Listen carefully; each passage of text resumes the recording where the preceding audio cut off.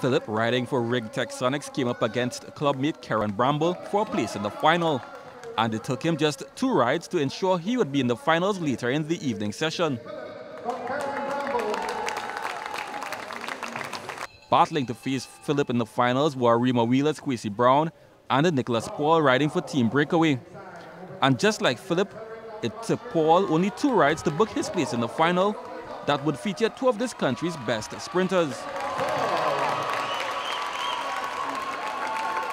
Among the women, Amelia Walsh of Canada, one of the favorites in the event, booked her place with a victory over Nicole Rodriguez of Guatemala.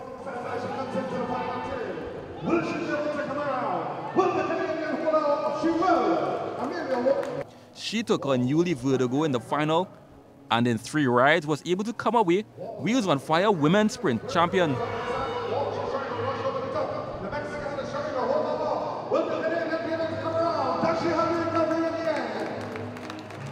It was then the turn of Paul and Phillip to face off in the men's final.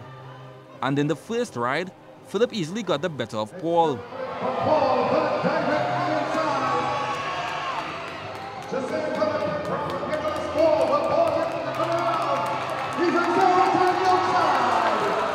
After an infringement at the start of the second ride, they finally had the chance to decide who would be crowned a champion. And with one of the best overtaking moves you would see on any cycling track, Phillip took the second ride in style to win the sprint title. A ride that was appreciated by the small crowd at the National Cycling Center. Kent Fuentes, C Sports.